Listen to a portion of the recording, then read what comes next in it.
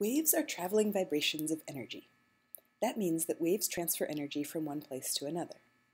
Wave vibrations come from some kind of a disturbance. A push and pull disturbance will cause a vibration of compression and relaxation.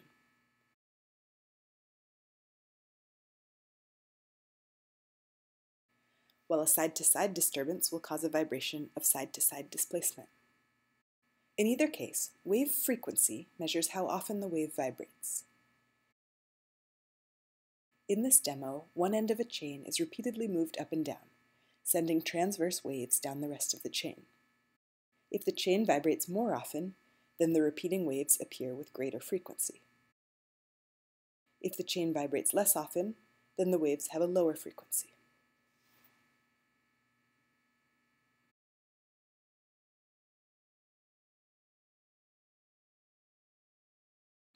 So frequency is how often a wave vibrates. You can measure frequency by counting how many waves pass a stationary point in a certain time. That means that frequency is a ratio, waves per time, or cycles per time.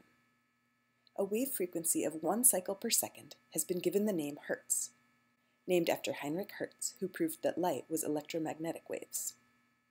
Using Hertz as the unit for frequency makes it seem more complicated than it is, because like watts, it disguises the fact that Hertz is a ratio. But it is. Just remember that a 100 Hertz wave is one that vibrates 100 times a second. Waves also move through space at a certain speed, that is, how fast the wave travels, or the distance it travels per time. Notice that the material is not traveling forward with the waves. The material just moves back and forth. It's the vibration of energy that's traveling in a steady direction at a specific speed. It can be easy to confuse frequency and speed at first, so let's look at the difference. Here's our relatively high-frequency wave, meaning the cycles are happening frequently. But is the wave traveling faster than our low-frequency wave? Let's take a very rough measurement. I'll follow one wave with my cursor and count how long it takes to go 7 centimeters. 1, 1,000, 2, 1,000, 3, 1,000, 4, 1,000. About 4 seconds. Now I'll reduce the frequency by 1/3. The cycles are happening 1/3 as often. Now let's measure the speed. 1, 1,000, 2, 1,000, 3, 1,000, 4, 1,000.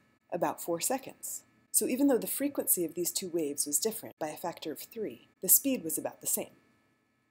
So waves have a speed and a frequency. There's a third aspect of waves called the wavelength. We use the Greek letter lambda to represent wavelength. The wavelength is the distance taken up by one complete vibration of the wave, or one complete cycle.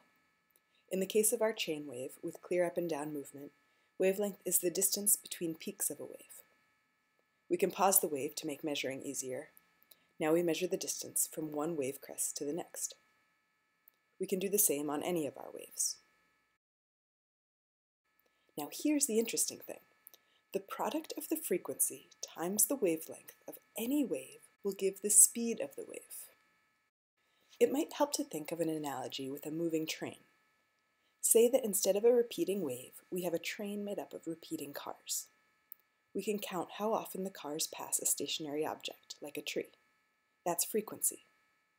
Say we count 3 cars per 2 seconds. And say that each car measures 10 meters long. That's wavelength. We now have enough information to calculate the speed of the train.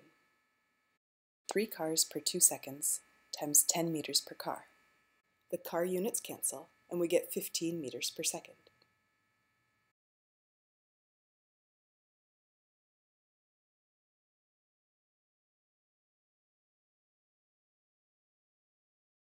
This equation tells us that if the speed of a wave is constant, then frequency is inversely proportional to the wavelength.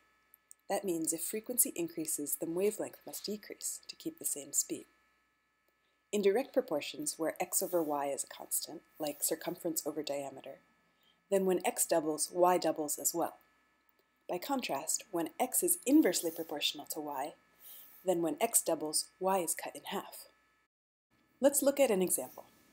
Say the frequency of a wave is 60 Hertz, and the wavelength is 3 meters. I'm going to write out the full meaning of the units to make it clear. 60 Hertz means 60 cycles per second, and a wavelength of 3 meters means 3 meters per cycle. When we multiply, the cycle units cancel, giving 180 meters per second. To see why a constant product is an inverse function, just look at what happens to the wavelength when we keep the speed of the wave constant but double the frequency. The speed stays the same at 180 meters per second. Doubling the frequency gives 120 cycles per second. So the wavelength must get cut in half to 1.5 meters per second, because the product of 120 times 1.5 gives 180. This was visible in our wave demo. You can take my word that the speed of this wave is constant, because of some properties we're not going to discuss. But remember, we did take two speed measurements that were the same. Given a constant speed, look at what happens to the wavelengths as we change the frequency. More frequent waves means shorter waves. So unlike the ratio y over x, in which y is directly proportional to x if the ratio is constant, where x doubles, y doubles, in the product y times x, y is inversely proportional to x if the product is constant. That means that when x doubles, y gets cut in half. Let's try another example. An ocean wave is traveling 1.6 meters per second. There is a distance of 8 meters between wave crests. What is the frequency of the wave? We are given that the speed of the wave is 1.6 meters per second, and the wavelength is 8 meters. So we need to determine what times 8 meters per cycle is 1.6 meters per second. 1.6 divided by 8 gives 0.2 cycles per second. Now say the wave speed remains constant, but the distance between waves increases to 24 meters. What is the new frequency? Notice that the wavelength is increased by a factor of 3. Therefore, the frequency must be cut in third to keep speed constant. That gives 0.067 cycles per second. So if the speed of the wave is known and the frequency is known, we can determine the wavelength. If the speed and wavelength are known, we can determine the frequency. If the frequency and wavelength are known, then we can determine the speed of the wave. Another aspect of waves that should be mentioned is called amplitude. Amplitude measures the height of the wave. In this diagram, the red wave has a greater amplitude than the blue wave. Amplitude is measured from the center line to the wave peak. The amplitude of a sound wave determines how loud the wave is, while the frequency determines the pitch of the sound wave. The higher the frequency, the higher the pitch. In a light wave, the amplitude determines how bright the wave is, and the frequency determines the color of the wave. We will explain more about light waves in the next math lesson.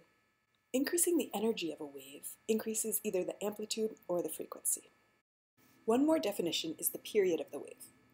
The period is the time it takes for one wavelength to pass a given point.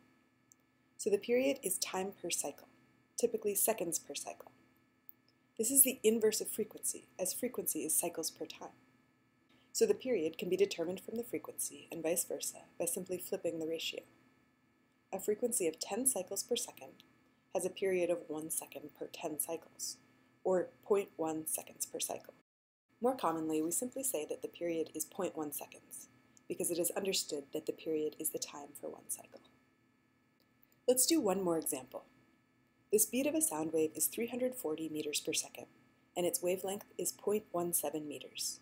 Find the frequency and period of the wave. We set up our equation, frequency times wavelength equals speed. We know the speed and we know the wavelength. We can calculate frequency by dividing 340 meters per second by 0.17 meters per cycle. This gives us a frequency of 2,000 cycles per second. Next, the period is simply the reciprocal of the frequency, so 1 over 2,000 seconds per cycle, or 0.0005 seconds. The per cycle is understood. Now, what would the wavelength be in the above wave, assuming that the speed remains constant, but the frequency is doubled? Holding speed constant makes this a constant product. That means wavelength is inversely proportional to frequency. So if frequency doubles, the wavelength must cut in half. 0.17 meters divided by 2 is 0.085 meters. I like to keep the per cycle to remind us the full meaning of all the units, but often per cycle is left off of wavelength too, as it is understood. This was our introduction to waves. In the next lesson, we'll focus on the specific kind, electromagnetic waves.